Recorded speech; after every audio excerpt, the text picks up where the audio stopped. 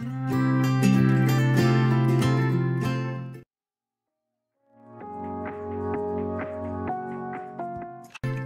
guys, it's Viv, and for today's video, I'm back with another episode of Back to Basics. I know it's been a while, but I wanted to show you guys how I did this embroidery so that you guys can embroider your own things. So to begin, you can see that I've gone ahead and I've drawn out my design with a pencil on my fabric, and I'm using a cotton broadcloth to do this project. Then I'm going to go ahead and put on my embroidery hoop and tighten it so that my fabric is nice and taut. And I'm going to start off with this plant here, and we're going to be doing a satin stitch.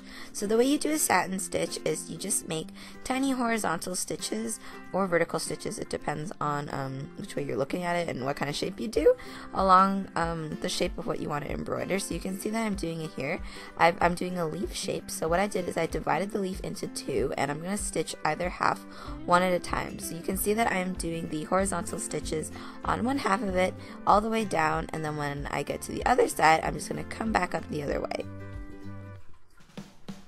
So this stitch is pretty commonly used, and I would also say that it's pretty easy to do. You just have to have quite a bit of patience to do it. But it does make your project look really cool. And you can see that I did a satin stitch to do the leaves on these embroidered shorts that I have featured on my Instagram before.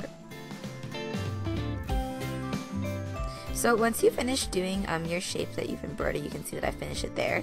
You're just going to take a small section, maybe in like the back or on the fabric, slip your needle through it, and tie a knot. If you don't know how to do that, I explained it a little bit more in depth in my first episode of Back to Basics, so I'll put that in a card and link it in the description box if you haven't seen it.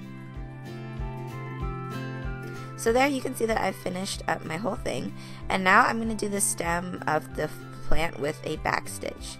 So the way you do a back stitch is that you prepare a needle and start making a stitch just like you normally would if you were doing a running stitch. But then when you come out for your next stitch, you're just going to go a little bit in front of where you did your last stitch, and then you're going to stitch back.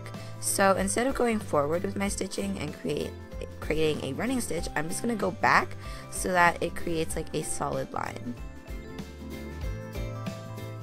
And the trick is with the back stitch is that you want to keep your stitches pretty even so that they look nice and neat.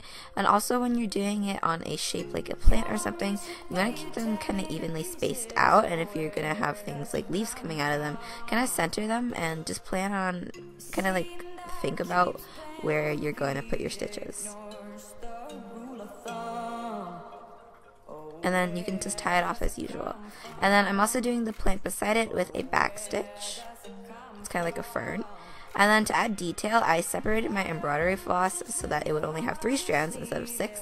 And then I'm just doing more back stitches in between my other stitches just so that it kind of adds texture and different dimensions of sizes of stitching to the plant.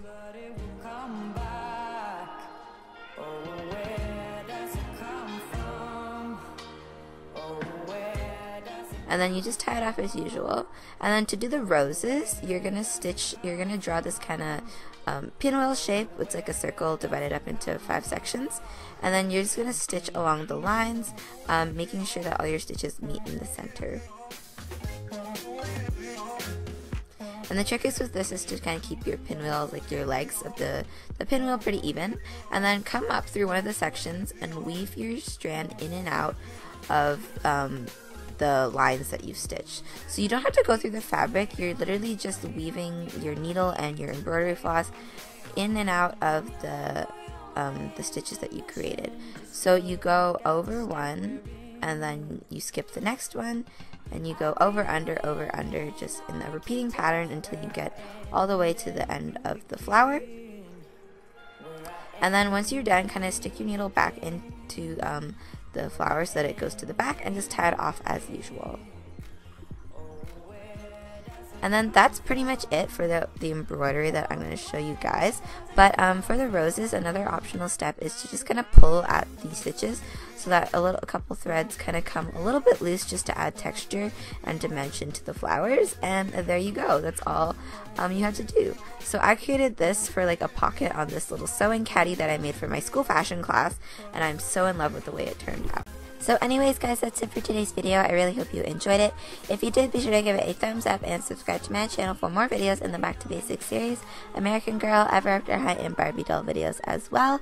And if you decide to try out these embroidery techniques, be sure you send me a picture on Instagram because I would love to see it. And yeah, if you found this video helpful, be sure you hit the bell so that you don't miss any other Back to Basics series episodes and or my other videos. So yeah, again, thank you so much for watching, and I'll see you next time for another video. Bye!